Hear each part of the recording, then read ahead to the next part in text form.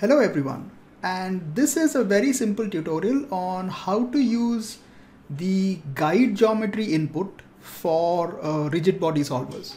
So what I have is I have a simple box which is up here, and I used a RBD material fracture to break it up. So that's what I have, and then I did a subdivide and a bilinear subdivide, so just to add segments into it. And then I have an animated bend, which basically does this. So what we want is, what the guide geometry does is that using this bend, we can sort of art direct our rigid body simulation. Okay, so if you want the rigid body simulation to sort of bend and break like this in this direction, then you can use the guide geometry input for that. So how it works is we can take RBD bullet solver, and we'll plug in all these three inputs. So this is the base geometry, these are the constraints that will generate automatically, and then this is the proxy geometry. What I've done with the constraints is the option is inbuilt into the RBD material fracture. If you come to the final tab, there's constraints over there, and I've just lowered the primary strength to 25. By default it's like 10,000. Okay, so I've just lowered that 25. Okay, so I can just connect all three. And then in the last input, it says guide sim. Okay, so you just plug that in. And if we do a basic simulation right now, so I can just come into collisions and I'll turn on the ground. And if I press play, then nothing will happen. Except for, like however strong your glue is, that is all that you'll get. So if I just sort of disconnect the glue, then you'll just get this thing kind of collapsing. So the thing is, how do you get it to follow the guide geometry? Okay, so you have to do a bunch of things for this.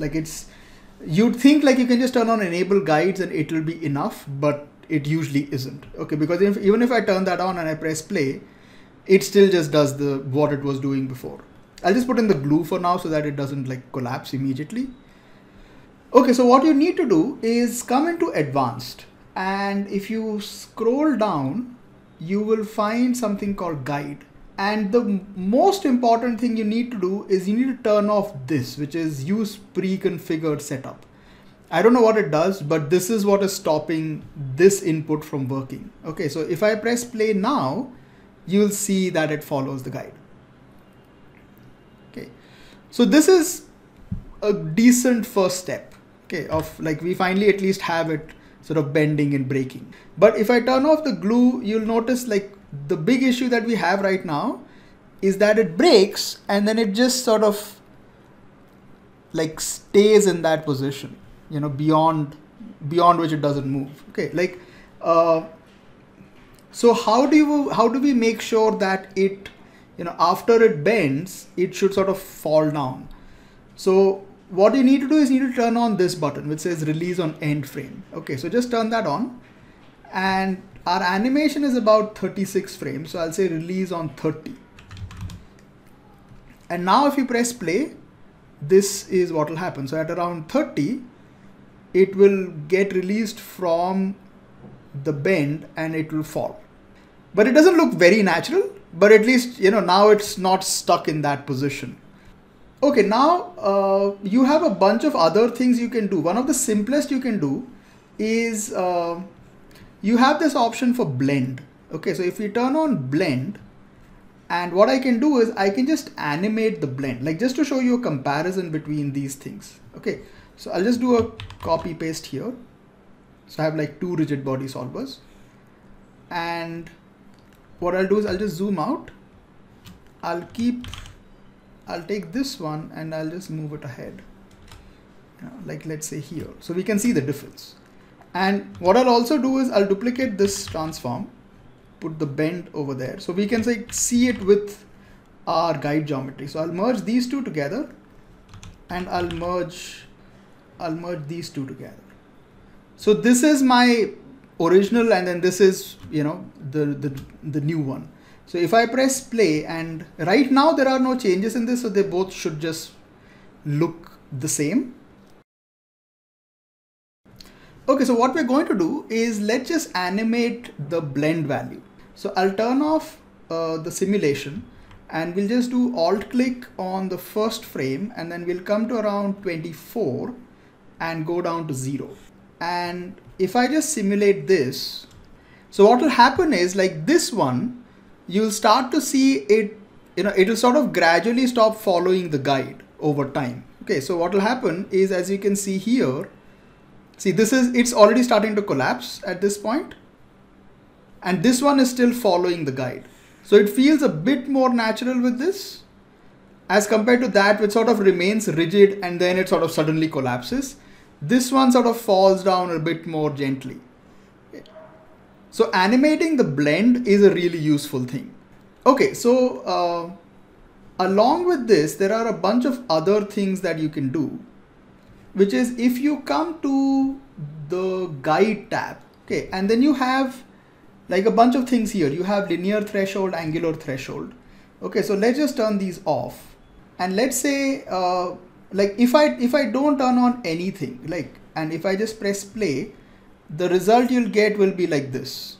Okay, like it just sort of follows it and does not do anything. So if you do linear threshold, it's basically what it means is that after a value or a distance of 0.85, it will stop following the guide. Okay, so if you just press play, you'll see that after a while, it'll kind of try to break away from it. Okay. See, like after that distance, it sort of, stops doing what it's doing. Okay, but it's also like, because we have, the release frame available here, that's also why it's kind of working. Okay, but along with this, the angular threshold works better. So beyond a value of 8 degrees, okay, it will stop following. Okay, so that will also give you a better result. So if I press play, see, so this is completely rigid, it's following. But see, over here, you can see like after it reaches like this particular piece, after it reaches like 8 degrees, it sort of like, releases the whole thing. Okay. Now, along with that, you can also turn on distance threshold. So if the distance threshold is too low, it won't do anything. Like it just falls right there.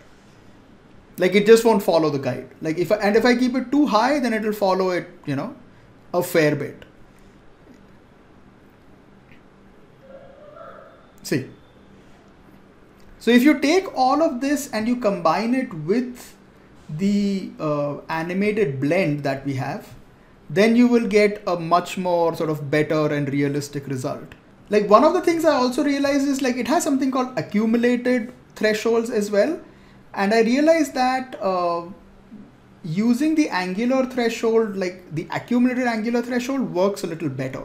Okay, so that piece which was a little more vertical here, like if we look at this, like that piece, it remains sort of like stuck for a while. But if I do it with angular threshold, it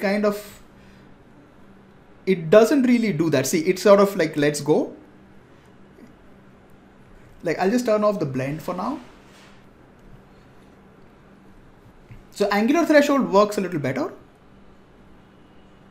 than this. See, this is a much better result. But that looks a little weird then. Okay, and then along with that, we can sort of play with the distance threshold. And you sort of combine those two things together. And yeah, the distance threshold we need, let's keep it slightly higher.